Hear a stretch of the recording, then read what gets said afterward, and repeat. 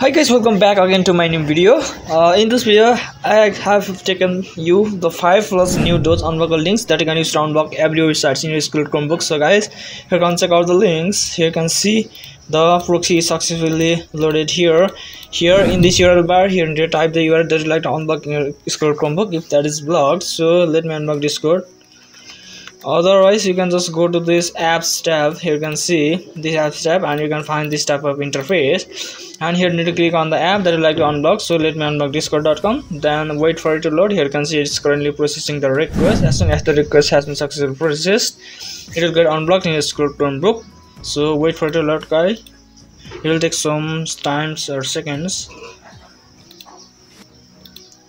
and you can also just do it directly from here also if that does not work for you. And here you can see the Discord is successfully unblocked. So like that you can unblock other websites as well. So the links of these proxies are in the description of this video. You guys can check it out there, and you have to just subscribe my channel for more this type of links and updates. So I'll see you guys in the next part.